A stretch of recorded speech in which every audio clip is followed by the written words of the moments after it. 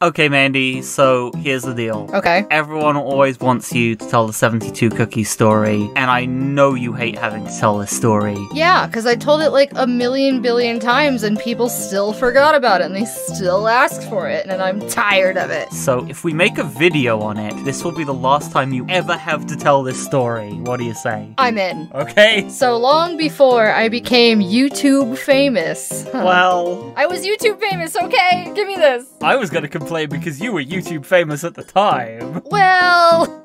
So, anyway, I'm in my 20-somethings. I'm working at Subway. It's a band-aid job. I don't really know what I'm doing with my life at this point. You know what you're doing with your life at this point? Listen, I'm a little closer to than I was before, okay? So, I was working at Subway because that's what YouTube artists tend to do all the time is they work at Subway. Right, Odd Ones Out? And we have this event called Free Cookie Friday, where you get a sandwich and you get a free cookie with it. It's 1 cookie per sandwich. Are you explaining to our audience what Free Cookie Friday is? Listen, a lot of the customers needed explanations on what Free Cookie Friday was, so I have to explain to these people too. Like the people who would come in and ask for a free cookie, and if they could have a free cookie along with their free cookie? Yes. I mean, if we're gonna follow that logic, then they can just take every fucking cookie in the store. But that ain't how it works, okay? That's not how Subway do it. So, I'm working at Subway. It's Free Cookie Friday. I made about 6 dozen cookies in the morning, just to make sure we were clear for the lunch rush and everything would be fine. I'd probably be making more in the afternoon, but that's beside the point. So I tend to make about 6 dozen cookies in the morning, about, you know, 1 of each flavor, just so everybody's satisfied, everybody gets their fucking free cookie and they get out. And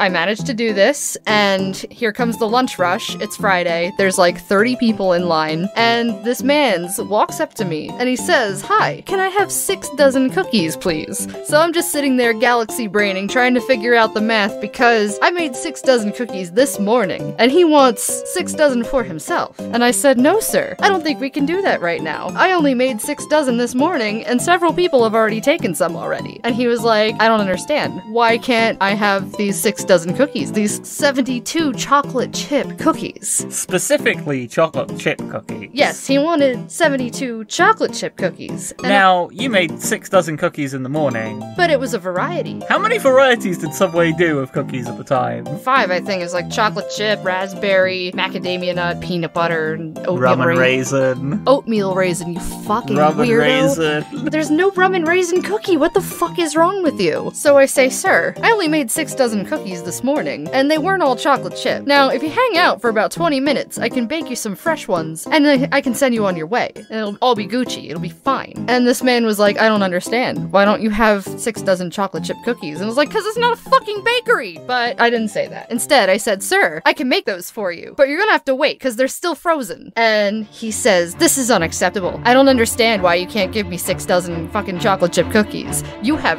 ruined my son's birthday party." And I was like, oh god.